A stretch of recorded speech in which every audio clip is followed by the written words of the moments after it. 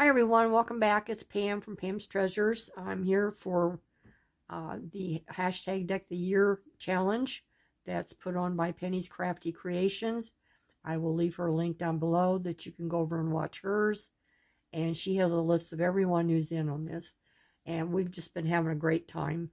Now, I didn't get to do my last week, so I'm doing week 19 and week 20 today. So I thought I'd do them both at one time and catch up. So, first of all, I always put the cardstock on the back of the card so I can journal on it.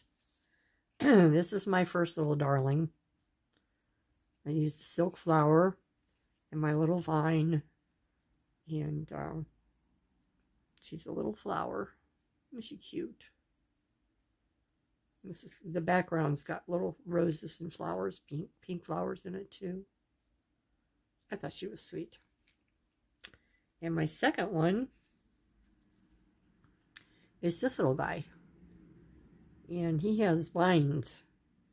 So I thought, well, what does a vine do? It grows up and then it has flowers at the top. So that's why I put the flowers up there. And then I've got a vine going up in the background here too. So those are my two cards for 19 and 20.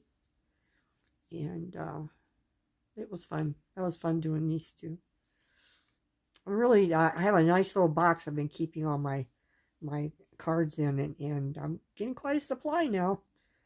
I figure by the end of the year, when we used up number 52, that box is going to be crammed full, and I'm going to have to do some journals. But I'll have a great place to go for supplies when I'm looking for a journal card. So, thank you all very much for stopping in. If you haven't subscribed, please do.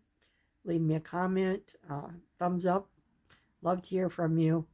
And until we meet again next week, God bless each and every one of you. Bye-bye.